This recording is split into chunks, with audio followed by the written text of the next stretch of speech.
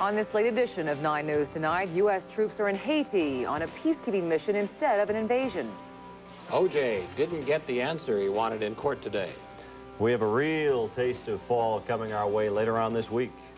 Highlights of the Lions and the Cowboys, and John Elway talks about what's wrong with the Broncos. Also, we'll hear from one of the Broncos' all-time great players about what he thinks the problems are. 9 News at 10, or 9 News after the game is next.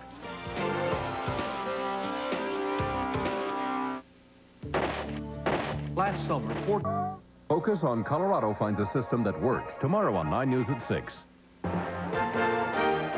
From Colorado's news leader, Ed Sardella, Adele Arakawa, meteorologist Mike Nelson, Paula Woodward, and Ronza Polo Sports.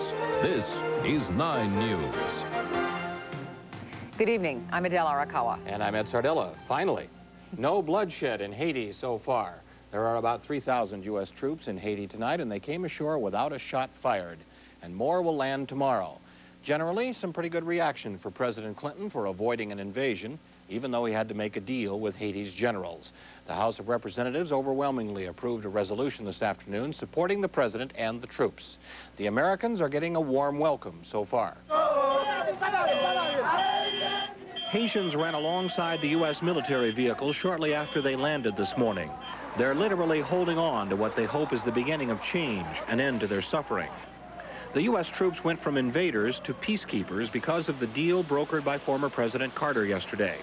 The Americans are popular among the tens of thousands of Haitians who don't support Haiti's military government. And the peacekeepers will stay until Haiti's elected president, Jean-Bertrand Aristide, is back and Haiti is stabilized. That is something that still has to be worked out, and something that subsequent actions by all the actors in the Haitian drama will have to be heavily relied upon. President Clinton says the deal that stopped the invasion is a good one. It calls for the 3 generals running the country now to step down by October 15th. But they don't have to leave Haiti. That was the one concession the U.S. had to make to complete the deal.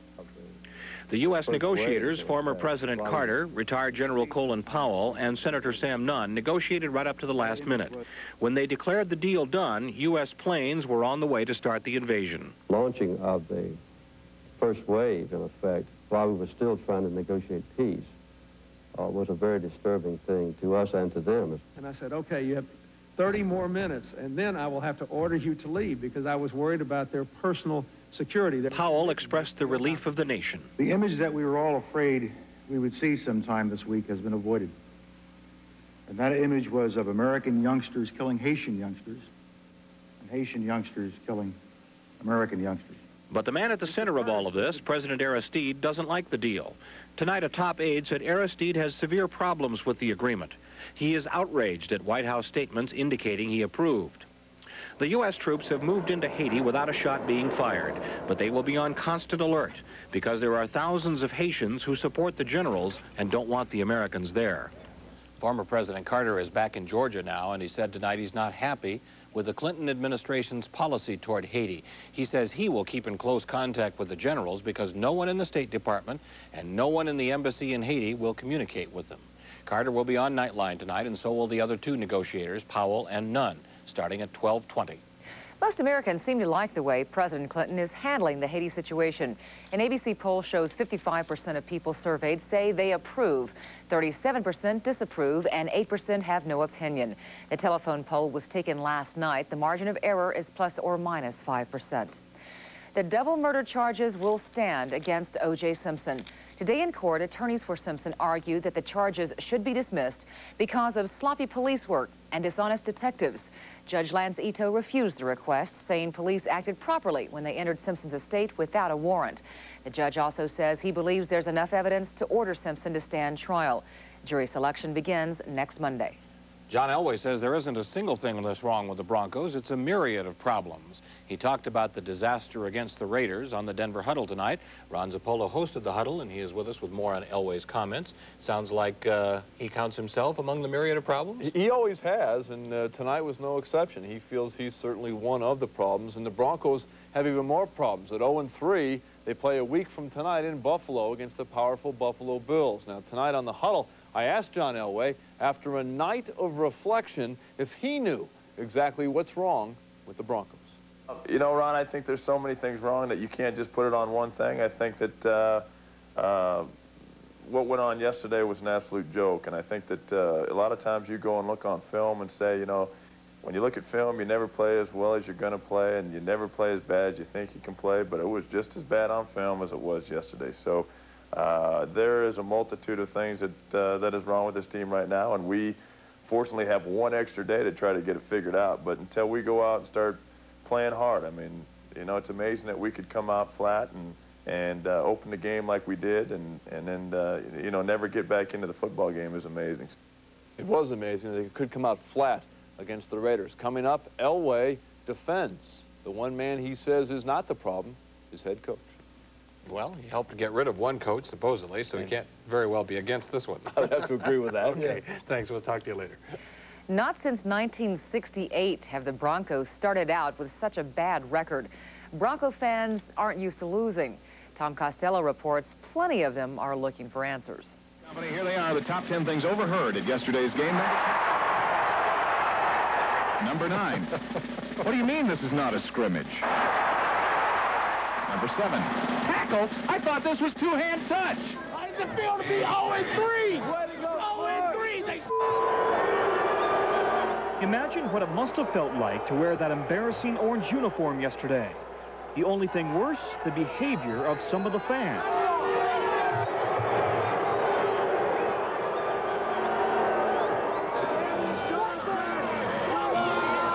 With the team now 0-3, some are calling for the coach's head.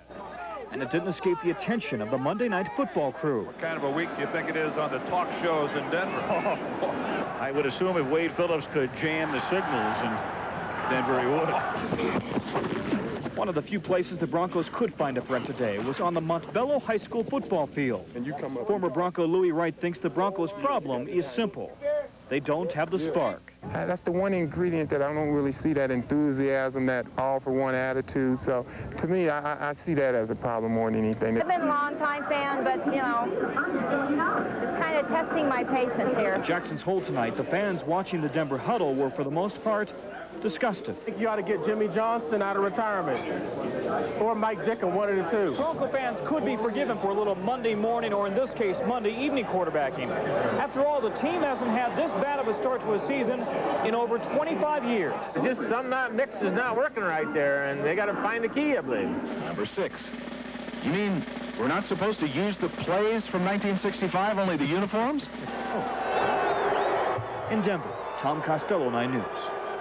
In 1968, when the Broncos started the season 0-3, they finished up 5-9. Lou Saban was the coach. Something to look forward to. Coming up, she's suing because of a heater that got too hot. It's here. Denver's number 2 paper may not like that the Rocky Mountain News has the best sports coverage, an updated, more colorful spotlight section, Denver's best classifieds, and the most comprehensive local and business news available. That's how it's supposed to be done. Now get out! But then again, maybe they might. The Rocky Mountain News, the right size, the right time, at the right price. Buy Sunday and get the other 6 days free. Call 892-NEWS for details. Y'all ready for this? Hey, Denver, get in the game.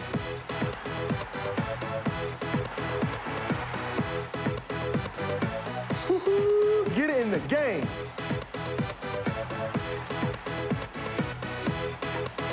Ooh, yeah, get in the game. Nugget season tickets are on sale now, and they're going fast. Don't miss your chance to get in the game. Call 893-6700 today. Assistant principal at a middle school in Denver is suing Volkswagen because of severe burns on her foot and ankle. A warning, some of our tape may be hard to look at. Linda Bryson says her foot was burned when the heater core burst in her daughter's '87 VW Jetta 3 years ago. She says hot water spilled from under the dashboard. Her foot still wasn't healed a month after it happened. Bryson is suing. She says she's in constant pain. Her foot is disfigured. She has to wear special hose and shoes and take physical therapy almost daily. I would not wish this on my worst enemy.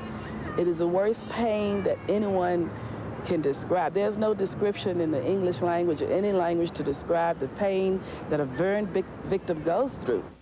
An attorney for Volkswagen says the car overheated and the heater core ruptured because it wasn't properly maintained.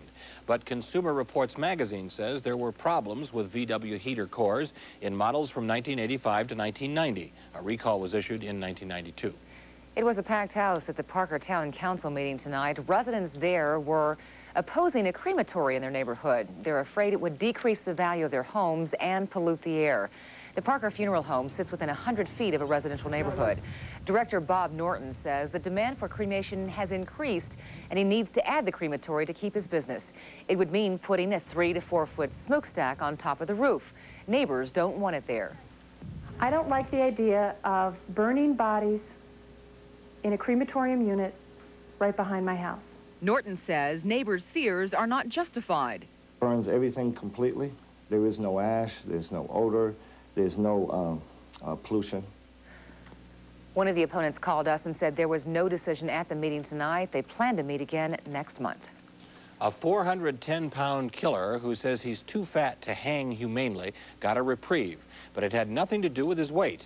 Today, a judge threw out his death sentence on a technicality and ordered a new sentencing hearing. 41-year-old Mitchell Roop was sentenced to death for 2 murders in Olympia, Washington. He claimed he would be decapitated if hanged. If he gets another death sentence, he could be put to death by injection. Investigators finished one job at the site of a deadly plane crash, and a change in the weather might be to blame in the crash of another plane.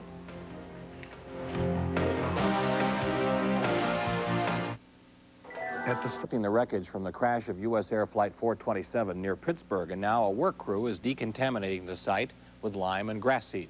It has been declared a hazardous area because of spilled blood, jet fuel, and asbestos from the plane.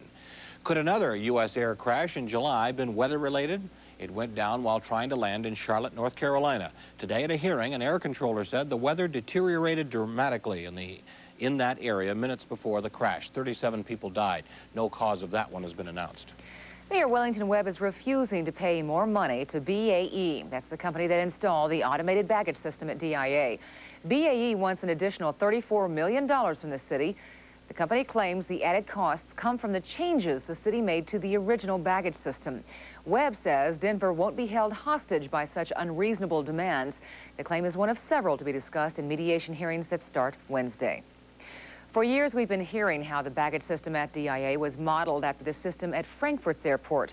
Tonight on 9 News at 6, we got a look at how that system works. Frankfurt has had an automated system for 20 years. Today, it's the biggest, fastest, and most reliable automated system in the world. Engineers in Frankfurt came up with the idea and built an automated baggage system in the late 60s. But like DIA, when the airport opened in 1972, the automated system wasn't ready. Our system consists of 12,000 motors, so if, for example, a motor had to be changed because it was too low in power, we had to change 12,000 motors. It took 2 years to get all the bugs worked out of the Frankfurt system. Tomorrow on 9 News at 6, Tom Costello will tell us how they got it working and what Frankfurt engineers think about DIA. We got a fall preview today, and Mike Nelson is next to tell us what tomorrow will be like.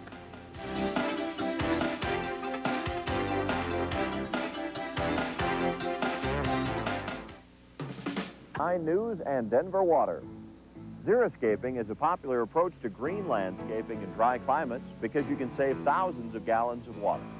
The key is to use plants and shrubs suited to our climate. This yard, for example, uses little water, but it does provide a beautiful alternative to traditional landscaping. To learn more about the benefits of xeriscaping, call Denver Water at this number. It's not just water, it's a way of life. Get water-wise with 9 News and Denver Water. I did get a chance to go outside and peek at the moon. It was beautiful. Very nice, and if you didn't get a chance yet, we have it on tape for you. So we took care of it. Full service here. You can still run outside and do it we if have you the want. latest in meteorology, and we take a great deal of pride in it. It is 11 o'clock. Do you know where your weather is? It's right here. Let's check out the current conditions on the school net. Always at work 24 hours a day. 46 right now at Vail, 61 still at Haxton. And around the Denver area, the cool spot, Summit View Elementary School down Highlands Ranch at 58 degrees. With the aid of Skyscape, take you on a flight out of Denver, and we'll see what's going on around the rest of the nation. We had some clouds and some scattered thunderstorms pushing off to the east of us over central Nebraska. Warm and dry, though, over the upper Midwest, the Mississippi Valley. Temperatures there in the 70s late this afternoon. Big high-pressure system over Indiana, keeping things nice and quiet. Down over the southeast, A different story in a stationary front, a pattern that's been kind of hanging in there over Florida. They've had about 2.5 inches of rain at Tampa today. Pretty quiet in the tropics, just some scattered activity, but no tropical storms to be seen. To the southwest, moisture coming in off the Pacific Ocean. That is fueling some thunderstorms over Utah right now, moving into the western sections of Colorado. And across the eastern part of the state, skies are just partly cloudy, but the mountains will have a little precipitation overnight tonight. While to the north of us, a rather hefty cool front is taking aim on Colorado. Should arrive here on Wednesday and bring us a real taste of fall. Out here in the backyard, a real nice night with mostly clear conditions at the present time. And here's a nice shot by photographer Dave Delosier of that full harvest moon. And you might think, why do we have a harvest moon and it's still summertime? Because autumn doesn't begin officially until Friday morning. But the harvest moon is the moon closest to the autumnal equinox, and that's why this one is the harvest moon. High temperature for today, 79. 56 was our low. The normals are 76 and 46. Record 93 and the record low at 20. Currently under mostly moony skies at 65 degrees, 46% humidity, barometer 30-30 and holding steady, and the winds are out of the southwest at 10 miles per hour. Now we do have some changes coming up in the weather over the next 24 to 36 hours, brought to us by this cool front that's going to be pushing on through here. For tomorrow will be in advance of it, but some of that moisture coming in from the southwest will still mean a lot of clouds with scattered showers and a few thunderstorms. The temperatures are going to be still fairly mild over the central plains, 80s and 90s. Some cool readings in our mountains, only in the 50s, and the snow level should drop down to around 11,000 feet. So there will be some snow mixed in with the showers tomorrow. And then cooler weather still coming in behind that next front. By Wednesday, the front begins to push on through the state. Look for a good chance of showers and maybe a few rumbles of thunder. And then very cool fall-like weather coming in for Thursday as the cool air really arrives from Canada. So temperatures taking a bit of a turn down. Scattered showers and a few storms tomorrow, and then again on Wednesday under partly to mostly cloudy skies. And here are the highs for tomorrow as you see them. Here's the outlook for tonight.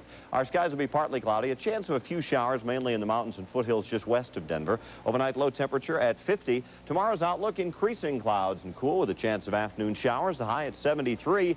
Clouds, cool conditions and showers for Wednesday, a high around 70. Thursday only in the lower 60s with some morning showers. By Friday, clearing in 70 and bouncing back to 75 for Saturday. But it looks like we'll finish out summer on a rather cool fall-like note. Edna Dell? That's only fitting. Yeah. All right. Thanks, Mike. Coming up, his life just got a lot better because of 6 lucky numbers.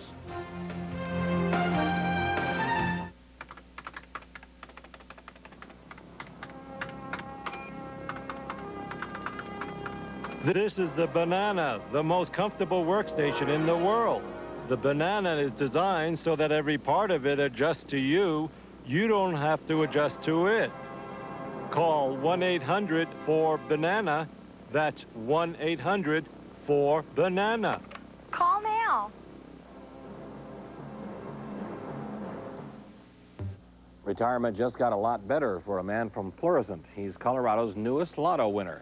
Gunther Proprotny and his wife picked up their check in Pueblo today. They chose to take lump sum cash, so their take from the $8 million jackpot is $3.2 million before taxes, $2.176 after. Proprotny says he was using a computer to choose his numbers. That wasn't working, so he changed his method. You can take your astrology and all these lucky numbers and all that and bury it, because this is not true. You just make up numbers, and if you're lucky, you win. If you're not, you won't. Well, he was lucky. The Proprotnys will spend part of their winnings on trips to Australia and Alaska. An unusual way to get kids motivated to read. The principal of the elementary school in Basalt is going to make a 6,000-foot skydiving jump. It's called the Dive into Reading program. Her husband and 2 other men thrilled kids by demonstrating the stunt. Judy Jordahl will take her turn in 6 months. I've done skydiving before, but never into a place this small. You guys are going to have to read a lot of books. 2nd, 3rd, and 4th graders will have to read a certain number of books each month or a certain number of minutes each night. Then their principal will take the plunge. We'll help. We'll read a couple, won't we? Sure, I'm still working on if you're lucky you win, if you're not, you won't. It says it all, doesn't it? Yes, it is. It takes a lot of analysis. Ron Zappolo is here. Wade Phillips gets a vote of confidence from a big guy. An important vote of confidence, I think, from the quarterback. Back with that story and all the sports next. the vote of confidence from the owner is the kiss of death. But what about from the quarterback? Well, I've always said that it was the dreaded vote of confidence, and you knew it was bad. But in this particular case, with John Elway saying this, I mean, I think this is a legitimate vote of confidence. So it's a plus then. A plus. For Wade. I think when Wade comes back to town, he'll view it as just that. Now, at the top of the broadcast, we heard from John Elway about all the Bronco problems. On the huddle tonight, I asked Elway what he would say to those who think it is time for the head coach, Wade Phillips, to go. Hey, what? I'm 100% behind Wade Phillips. I still believe in Wade Phillips. And I know, you know, we're going to get out of this hole. And I think that for everybody to point the finger at Wade Phillips is dead wrong. I said he gets paid to do his job, but we also get paid to do ours. And when you watch that film, it isn't Wade Phillips' fault that we're not doing our job and we're not playing hard. And at some point in time, you got to be a little self-accountable of how you play as an individual to help us win a football game. So, you know, we're all in Wade's corner, and we all know we're going to battle out of this. And I think that if anything, guys are going to respond because of the heat they see that Wade's taken and come to his defense. John Elway. Now, Wade Phillips was in Texas today attending the funeral of his father-in-law. Jim Fossil, the assistant head coach, filled in for him, met the media, and gave them his view of what's wrong. You know, we can get paralysis by analysis. I mean, let's quit trying to figure out the psyche of everybody and everything, and let's just line up and play tough, hard-nosed football. We're paid professionals that are supposed to get in there, get our job done. I'm not getting my job done. The players aren't getting their job done, and that's the end of the conversation. Monday Night Football. Down in Dallas, the Lions upset the Super Bowl champions, the Cowboys, in overtime tonight, 20-17. The Cowboys have scored first, had the lead, and held it as Barry Switzer looked on. But the Lions upped their lead right here when Mitchell hit Herman Moore to make it 17-7 third quarter. But the Cowboys fight back. They get a field goal and then a 6-yard touchdown run with 4 minutes to go by Emmitt Smith to tie it at 17. Into overtime. Less than 2 minutes to go in overtime as Jerry Jones claps his approval. Pat Swilling from the blind side gets Troy Aikman. Roderick Thomas recovers. And with 27 seconds left, Jason Hanson kicks the Lions the victory. The Cowboys' first loss since last Thanksgiving. Barry Sanders rushed for 194 yards. Emmitt Smith, 143. Well, college ball, if you watch the Buffs on Saturday night, you won't be surprised to learn that quarterback Cordell Stewart named today the Big 8 Offensive Player of the Week. The Buffs Saturday take on 4th-ranked Michigan. Now, today, Bill McCartney talked about how he'll prepare his team to play in front of 105,000 at Ann Arbor. None of those people figure to play in the game. And, you know, they're not going to make any plays. So it's just going to be a little louder, and it'll be a little more of an aura and a mystique to it. But I've been in that stadium many times, and it's just like any other stadium in the sense that they don't have any more to do with the outcome of the game than you let them have. Bill McCartney. CSU, off their biggest win in years at BYU, ranked 25th in the latest CNN USA Today poll. And Sonny Lubick said today he's really not concerned about where the Rams are in the polls. We're just happy to be there, and that's the way I look at it. I'm not going to allow it to put any pressure on me because, in a sense, nobody thought a month ago or 2 months ago that we were ever going to be there. Now that we're there, we just go about our business, don't take ourselves too seriously, and just keep playing football. Sonny Lubick. Finally, this comment. Like John Elway said tonight, there are numerous problems with the Broncos. Time will not allow us to delve into all of them, but I'll take the most important one, the defense. What follows? A few suggestions. Number one, maybe it's time to go back to the 3-4 alignment. Do that so that Simon Fletcher can once again line up as a linebacker and get away as a defensive end. You won't know when he's rushing and when he's not. He's a better pass rusher as a linebacker. Number two, give cornerback Randy Hilliard a shot. He's aggressive. He seems to be a good cover guy. Number three, I've seen enough of Rondell Jones and Darryl Hall. Give Dennis Smith a call. Appeal to his sense of loyalty, and while you're at it, give him some more money. After all of that, blitz more. I know they're blitzing some now, but not enough. Come from different angles, different places. If you don't improve the pass rush, you're going to see a lot more of what happened the last 3 weeks. I think that's the number one problem. They cannot rush the quarterback. And tackle some, too. And tackle some, too, and everything else. Thanks. We'll be right back.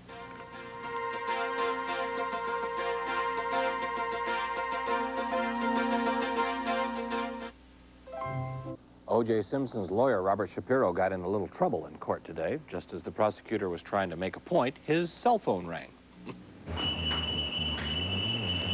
Is that counsel's phone? That's twice, Mr. Shapiro. Next time it's mine. I think it was Domino's calling to see if he wanted extra was. cheese.